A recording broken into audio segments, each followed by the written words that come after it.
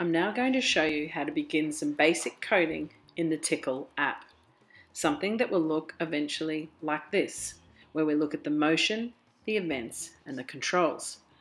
When coding your drone in the Tickle app, you will begin by using 3 of the 6 variables. One of them being motion, which allows you to move the drone, move it forward and backwards and taking off, etc. There are events, which allows you to start the movement of the drone, and the control, which allows you to repeat and ask for your code to continue for periods of time. As you become more advanced when coding a drone in the Tickle app, you might want to use the remaining functions. And here is how each of the other 3 variables function. You have devices, sensing, and operators. Here are a couple of key terms you will need to understand when coding in the Tickle app. Coding itself is a set of instructions or rules, and even a type of recipe or list of things that need to be done. A bug is a line of broken or incomplete code, and debugging is finding a bug or an error and being able to fix it. Now it's time to go into the Tickle app itself to find out how to code. Let's go into our Tickle app.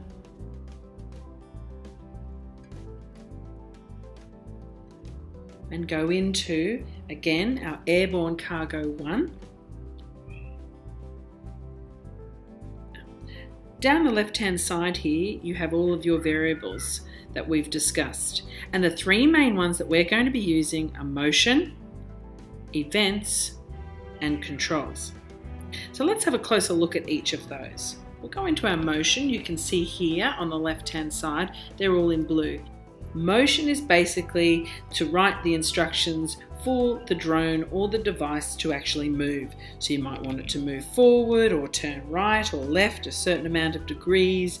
You might want to set a speed, obviously to take off and land, keeping your maximum height to 2 meters, move up and down for a certain amount of time, stop moving, flip, and so on. You can even ask it to take a photo. Then you've got events. They're the orange looking codes.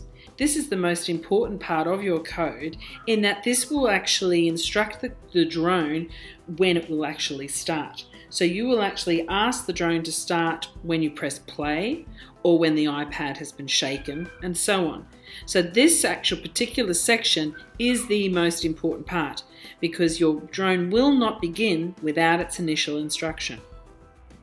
The third one are your controls, and this actually tells you can actually load a series of codes within them. You can repeat the instruction, you can make it go forever. If you ask it to do something, then it will do something. So that's an important part of your code. So the 3 important variables are motion in the blue, events in the orange, and control in the yellow. So they're the 3 we're going to be using as we begin our coding with drones. Now let's start a basic code. We're going to begin with events, and I'm going to ask the drone to start moving when I press it. So I pick up the code instruction and place it here on the right hand side. I then want to go to my motion, and I'm going to ask it, once it's ready to go, I'm actually going to ask it to take off. So I want it to lift up off the ground. I then want it to move forward, so I'm going to pick up move forward, and obviously I can change, and I have to sort of slip it in there. I can move forward, left or right or backwards, and I can change that if I just click on that little triangle there. I can get it to do for a certain period of time. It might be, I might get it to move forward for 2 seconds. Then I'm going to ask for it to turn. So I'm going to add that to my code, and I'm going to get it to turn right, or I can get it to turn left, and by a certain amount of degrees. I think I might just stick with 90 degrees for this particular exercise. Once I'm done with that, I think, okay, I'd like it to actually land now. So I bring over my land, and there it's going to sit. So that's a really basic code for you to begin with. Now, if you wanted to bring in one of the control variables, I'll show you how to do that as well. Just something to note, if you want to get rid of anything that you've got, any of your code, let's say you want to pick up the whole thing, you just pick it up and you'll see on the left hand side the delete rubbish bin, drag it over and it gets rid of it for you. You can take away individual sections of the code as well. So let's start again. Events. I'm going to start my code when I press play. I want to actually pop in something for control. I'm going to get the drone to repeat something for me. I'm only going to get it to repeat 5 times. Now got my repeat there for 5 times. But now I'm thinking, I want that to actually take off before it does that. So I can actually slip that inside there. So take off, and now the little set of instructions I'm going to put in now, I want it to repeat 5 times. So I'm going to get it, once it's up in the air, I'm going to get it to move forward for 5 seconds. Then I'm going to get it to turn right, but I'd like it to turn 180 degrees. I want it to turn around and come back towards me again. I'm then going to get it to flip, a little tricky move there.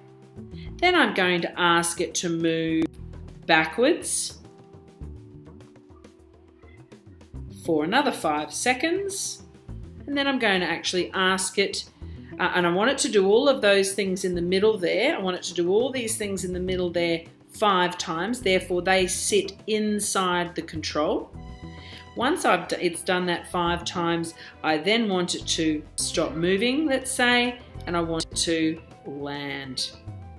And there's another simple set of instructions or code that I can ask the drone to do. And again, when I am finished, I either pick up sections of the code and delete it, or I can pick up the whole thing and send it over to the delete section and start all over again.